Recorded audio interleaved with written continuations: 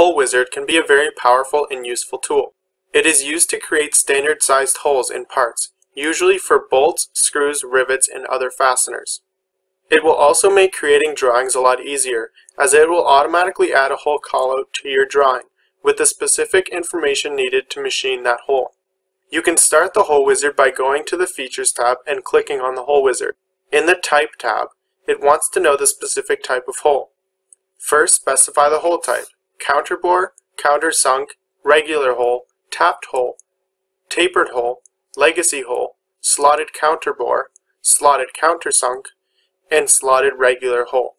Next, specify the type of standard you would like to use. You will likely be using ANSI inch standard. Then specify the type of hole. Is it going to be a clearance hole or something else?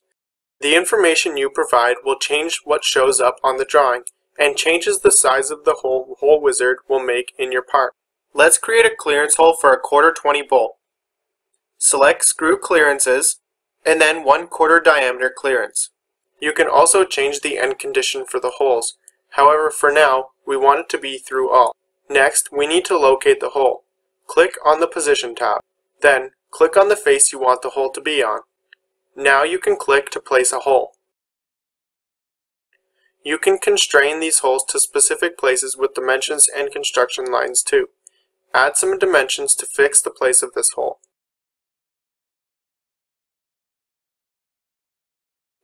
Now, close the Hole Wizard and your hole will be created in your part. The type and size of hole will be added to your feature tree.